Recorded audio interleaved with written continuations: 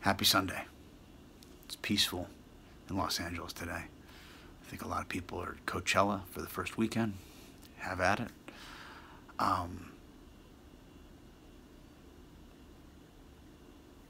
It's my understanding that if I continue to seek, I will continue to uncover, discover, discard, hopefully by some degree evolving every day, and enjoying the silence and the ambient nature of things has been a process for me, because I was a guy who needed to create as much chaos to get or to be at ease, versus sitting, being quiet, embracing silence and breath, because that, instead of creating the chaos externally,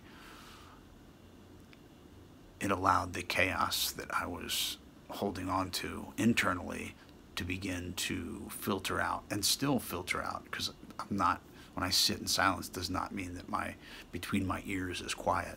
Sometimes it's really loud. But the patience to be able to sit and embrace that is a daily practice, because it doesn't happen. It didn't happen overnight. It still doesn't. It's uncomfortable sometimes for me.